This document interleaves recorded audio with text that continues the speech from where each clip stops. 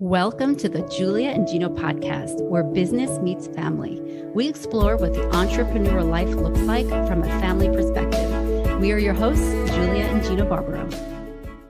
Hey everyone, this is Julia Barbaro, host of the Julia and Gino podcast. I am here with the co-founder of Jake and Gino, my husband and co-host, Gino Barbaro. Hi, Julia. Hey, how you doing? I am awesome. What are we doing today? We're getting to meet a new person. I love meeting new, especially authors, wives, family women. I love it. So I'm excited about this. So this podcast. author's written 7 books. And as I said to her before the show, most Americans don't even read 7 books in their lifetimes. And she's written 7 books. So she's written her most recent one, 52 Weeks in the Word. We're going to go over that one as well. But we're excited to be interviewing Bible study teacher and author of numerous titles, like I said, Trillia Newbell. A busy mom of 2 very active teens, Trillia knows the struggles moms face when they try to create and keep a Bible readings plan. Trillia's newest book, 52 Weeks in the Word, a companion for reading through the Bible in a year. She teaches us how to start a year-long reading plan throughout the Word of God. Welcome, Trillia. Welcome. Thank you. Glad to be here. We're super excited to have you. And I just curious, what, tell me why you started writing all these books. What was your, what was your idea? Like, what was the first book you wrote? Why did you write it? And why did you continue? Because I do know for myself, my husband, we all have these ideas and we want to, take action and really make a difference in the world. But what actually was it that said, I'm actually going to do it? Yeah, well, it's interesting. I was a freelance journalist, so I wrote for my local paper. It's called the Knoxville News Sentinel, since I know you are familiar with Knoxville.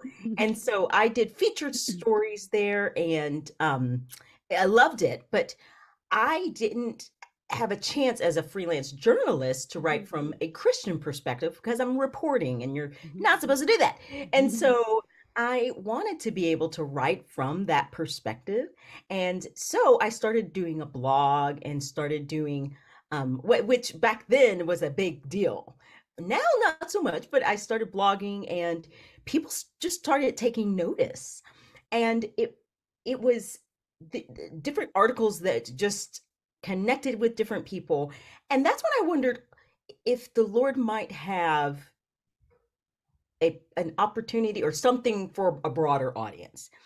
And it was confirmed when one of my articles went, I call it Christian viral. So not really viral, just viral in a really small space. And publishers started reaching out to me. So I actually didn't set out to go and write all these books. And once they did, because I was a writer and I did enjoy writing, I sat down and thought, okay, if there's something here, may it be so. And clearly it was so. And so that's how I got started, though. It was freelance journalist and being faithful to serve through writing on a blog and articles. Maybe you should tell your fellow journalists that there shouldn't be writing from a slant, whether it's Christian, whether it's secular. It's really not opinionated stuff. I'm just saying, I don't know if you were doing it, you could do it yourself, but I guess it's amazing. When did you become a Christian? Oh, I love that question. I became a Christian at the age of 22. So I was a young adult. And when I was 19, someone shared the gospel with me, or the good news. And I kind of rejected it, but not, I heard her, and I actually, I felt something like, Lord, is this true? Okay, but I didn't want to submit my life to the Lord. And so I kept walking the way I wanted to walk. And then after 2 broken engagements, I was pretty humbled and went to her church, and I became a Christian. I gave my life to the Lord, and the rest is history from there. It's actually pretty remarkable. What was holding you back from giving your life to the Lord early on? Well, I would say there were a few things. One was kind of fear of I knew that if I was to proclaim that I was a Christian, I needed to live like a Christian. That I knew that meant I was going to be submitting my life to the Lord. I was going to be giving over my life. And I had some fear about holding on, like, I don't know if this is actually freedom. Is this freedom? I don't know. I also had a boyfriend. And I didn't want to give up uh, being with him, or that Mm-hmm. yeah, I just thought I knew what I would need to do if I said yes to the Lord. Mm-hmm. But the Lord took care of that because I had two burgeoning engagements, and both were with him. And miraculously, gosh, about a year after I gave my life to the Lord, he did too. And we've now been married for 19 years. So Wow. That the is Lord redeemed amazing. all of that, our story. But yeah, those would be the two things that I think held me back, because walking with the Lord is submission to the Lord. Exactly. Those who shall be humbled shall be exalted, and those who are I, exalted shall be humbled. Julia, I am awesome, I Julia. know. Okay. I do love that you told that story, because that happens to so many of us. And, I talk to a lot of women, especially a lot of families, and even just their values. Like, what do you hold value? And, for me, it's God first, my husband. And the question I always ask is, are you living according to to those values? And everyone's like, oh, yeah, definitely. And I'm like, all right, give me some examples. Oh, okay. And then it's like, wait a second, maybe I'm not.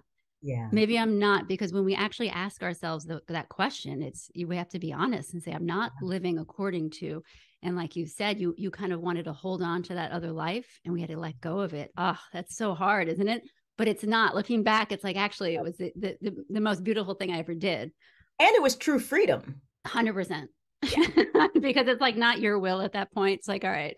So Trillia, when you saw this and you started reading the Bible, was it challenging for you at first? You started picking it up, you see all the different books and the way it's written, and was it challenging for you? Because it's still challenging for me to this day.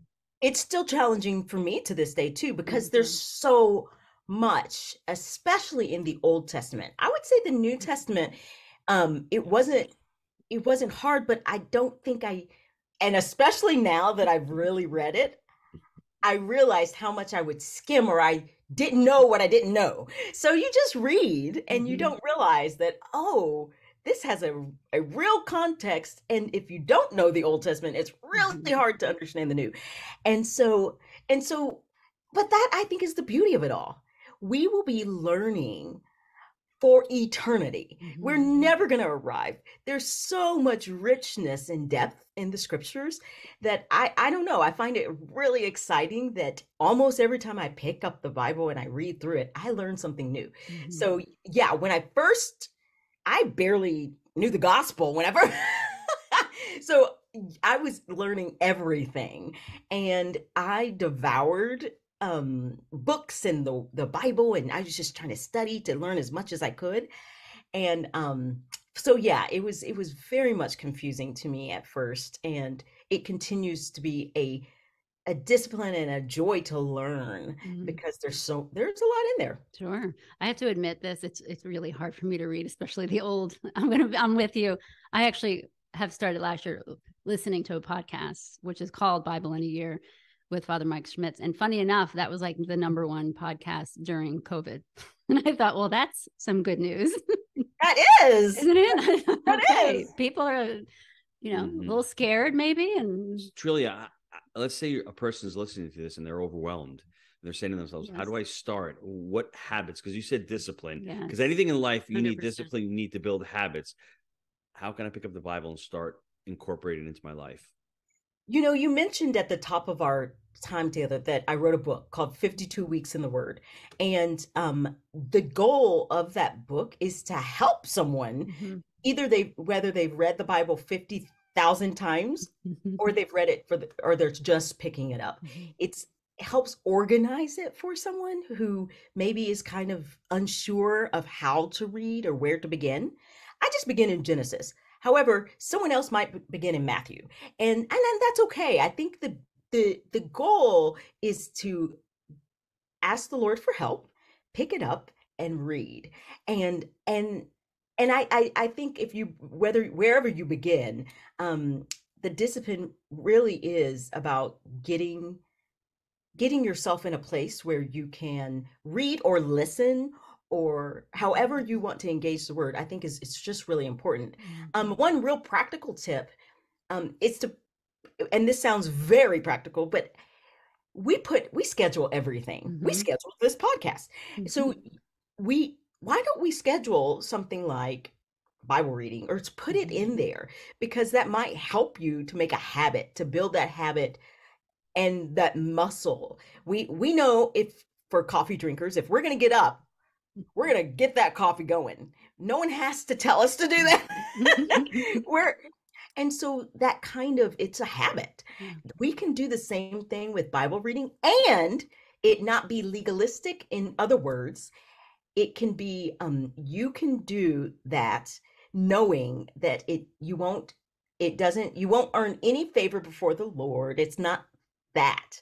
It's not adding any kind of rule. It's for your joy.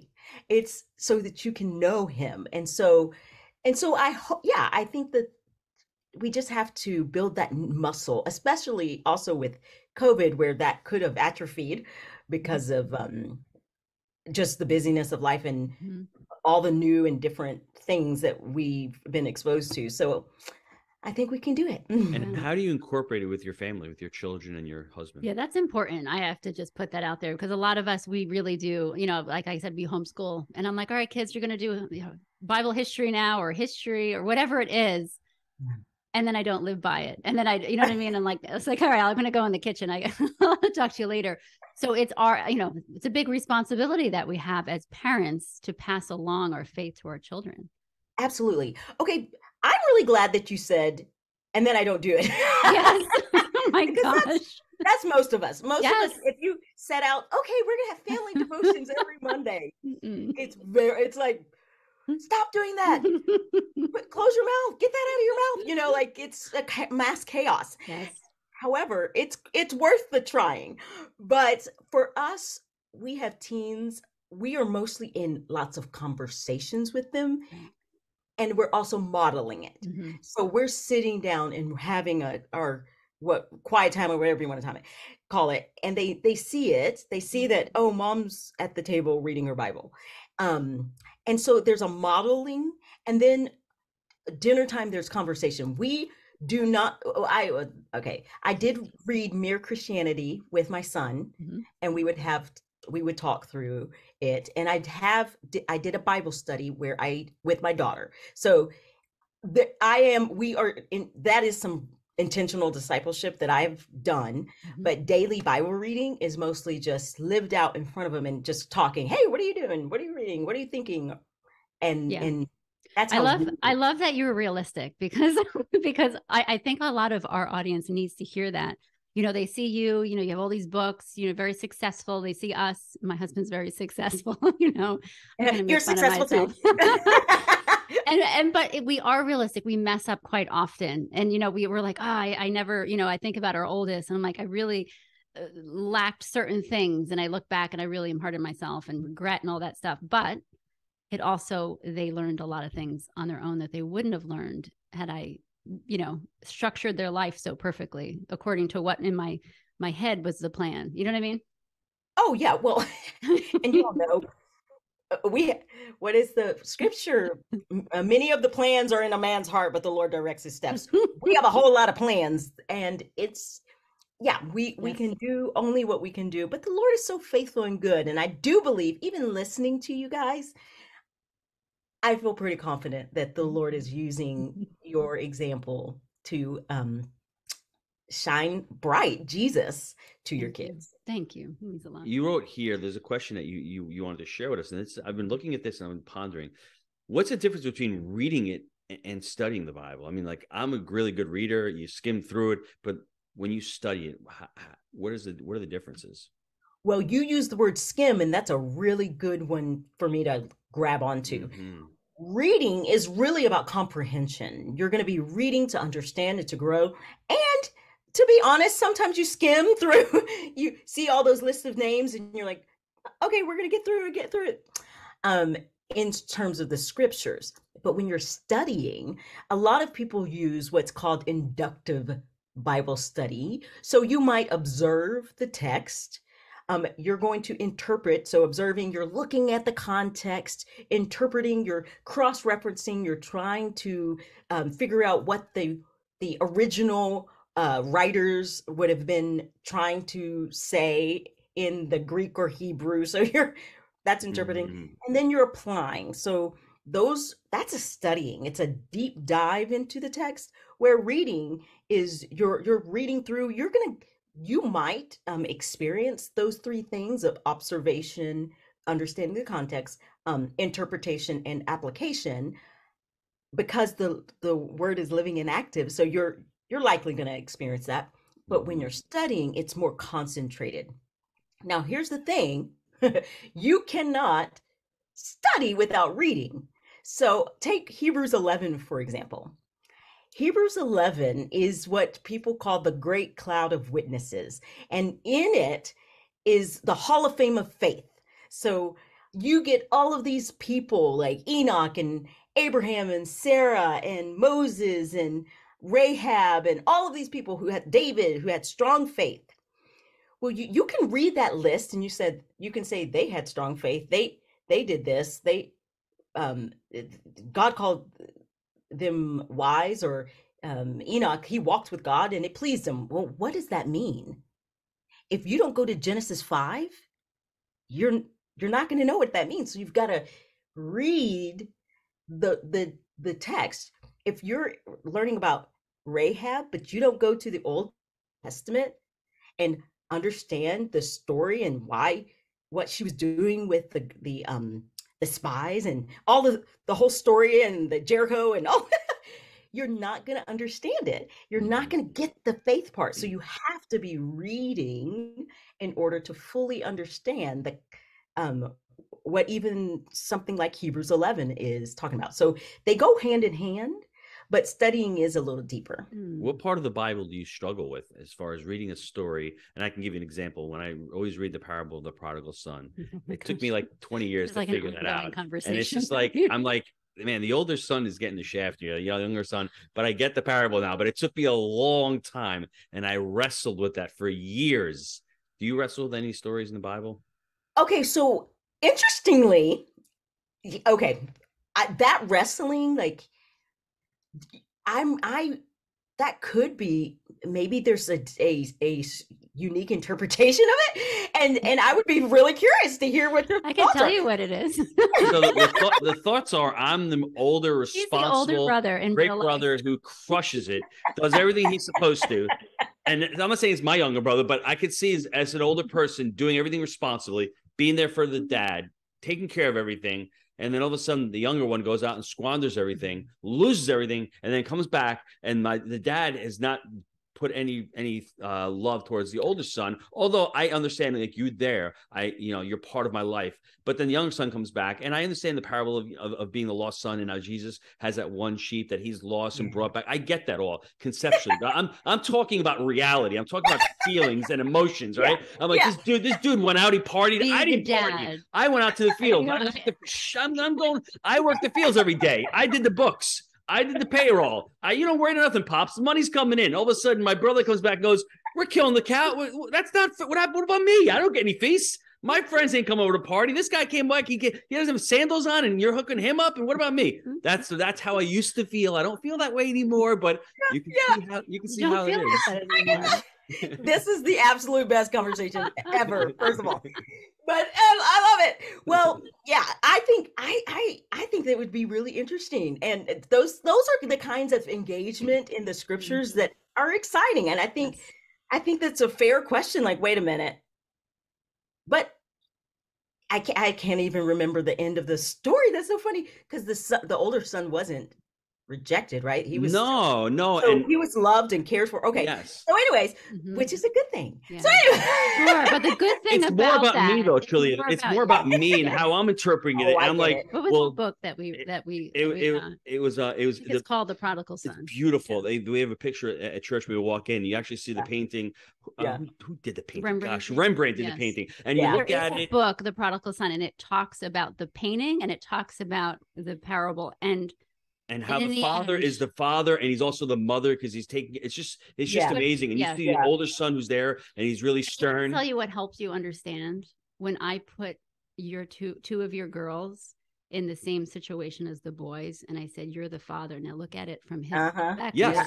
And that was the time you're like, oh, okay. Yes, no, I just, get it's it. Interesting when we always choose. I know, I don't even know where we're going with this conversation, Well, but we always choose I know where we are. one character and put ourselves in just their shoes. Mm-hmm. And it's a good opportunity to say, okay, let me see the other side to it, or one of the sides to it. Well, and what I love about this is that most of us would put ourselves in the father's shoes. Yes. Yes. No, not most of us would say, wait a minute, I'm the older brother.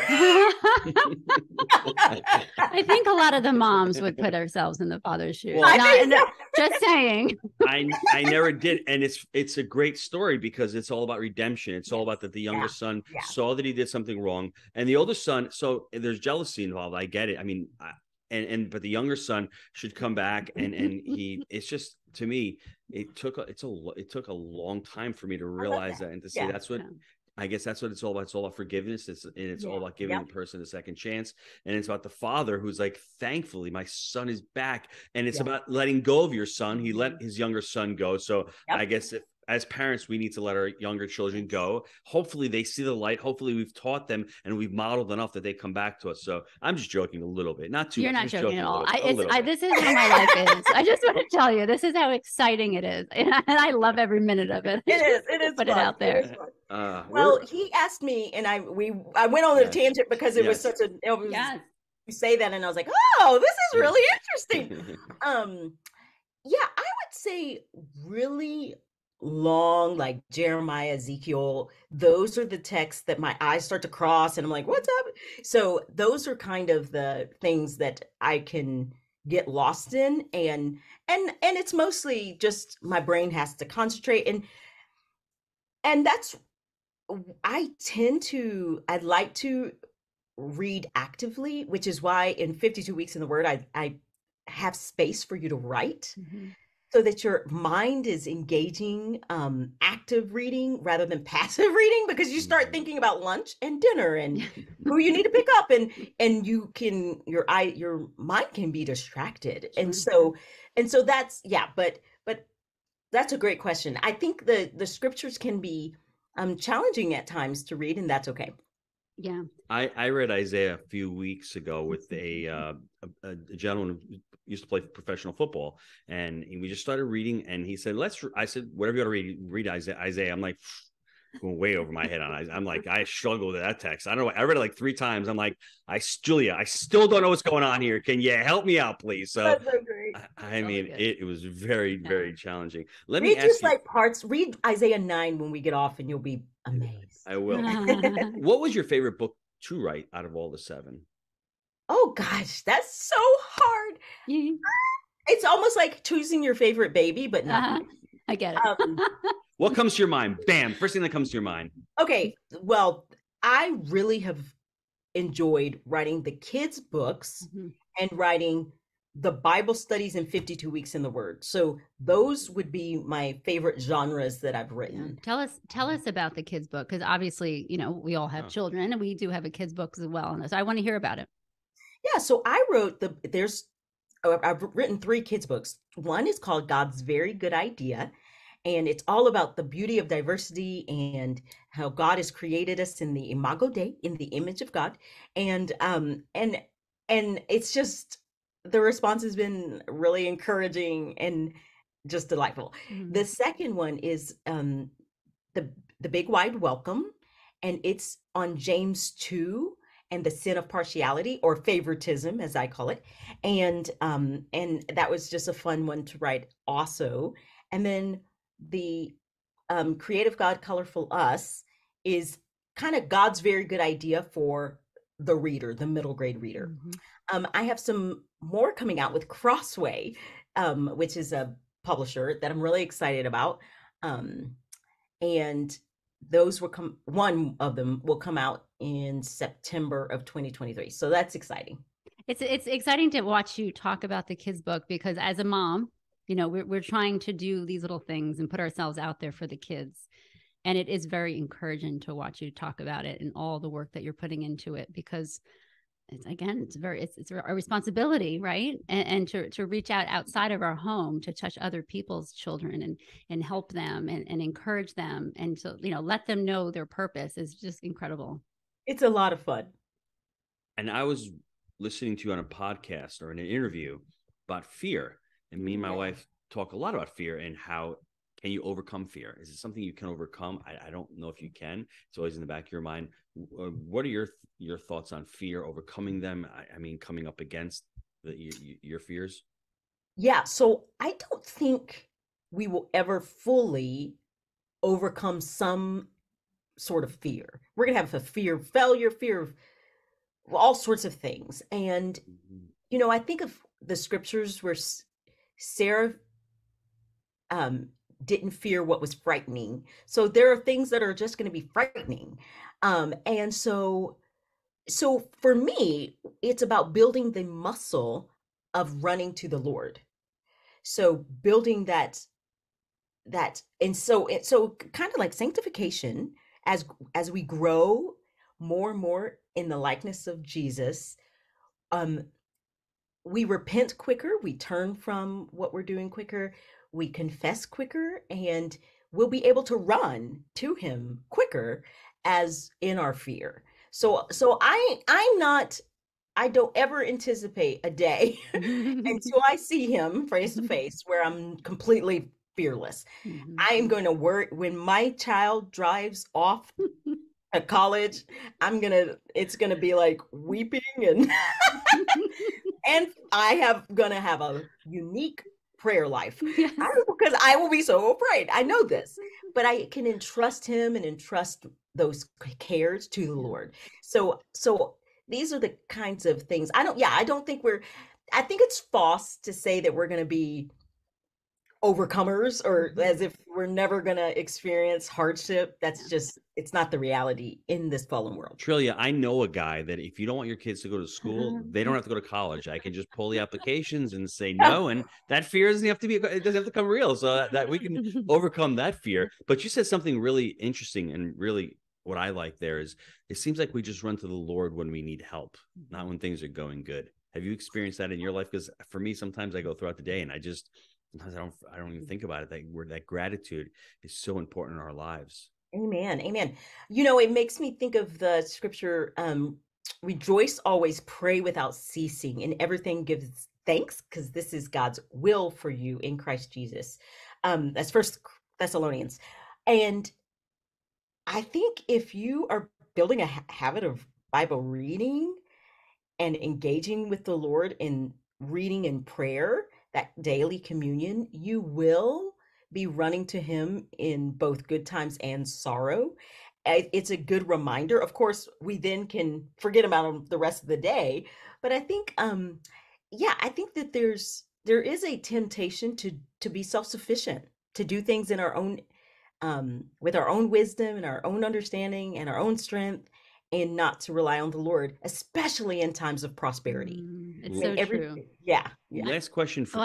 I have to put something in there about going to college because our oldest has left us. No, she's doing really good work. She's leading teens to Christ. I can't complain about that, but she's not here. She's in Georgia. And I have to tell you, when she left, it was like a struggle for me because I had to literally let go of control. I had to surrender it. I'm like, I can't, every once in a while I'll check her. I'm like, where are you? What are you doing? How you doing? And I'm like, oh my gosh, I have to let go. And it was that moment where I had to trust God, but I also had to trust her. Yeah.